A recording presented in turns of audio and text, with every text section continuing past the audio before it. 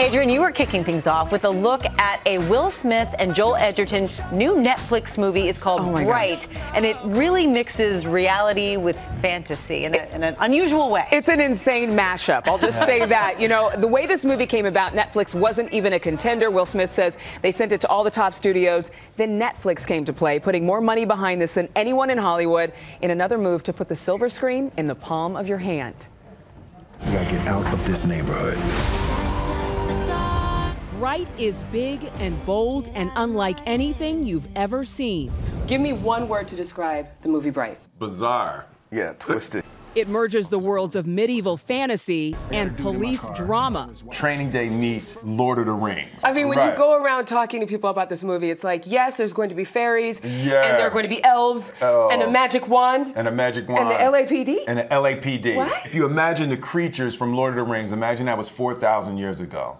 But then all of those creatures came forward into modern day. And now we're in modern day Los Angeles, but there's orcs. I'm the first orc. The first orc. I had to Google orc. An orc, a mythical goblin or ogre-like creature. The first orc to be allowed on the LAPD as part of a diversity training program. We never see Edgerton's face in the film.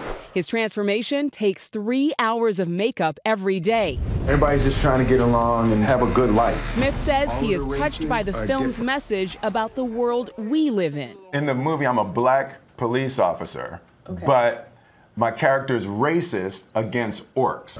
A sort of a flip of social hierarchy.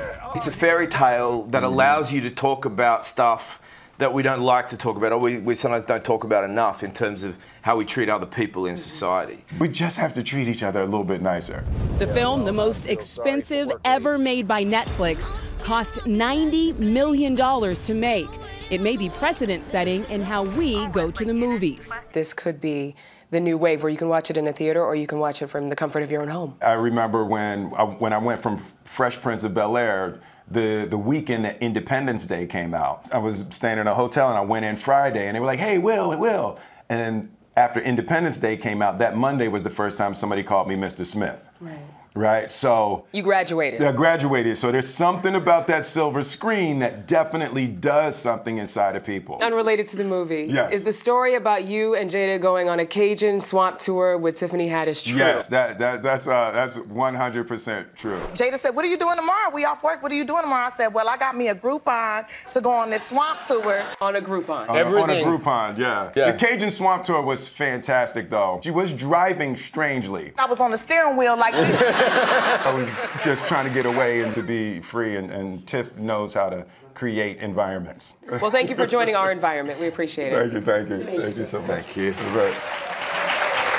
And so the one thing I would have done, besides ask him for more details on the Cajun Swamp Tour, is have Will and Joel freestyle a rap about this movie. Because Smith has become synonymous with summertime and the Fresh Prince of Bel-Air theme song, and of course, Here Come the Men in Black, all these songs.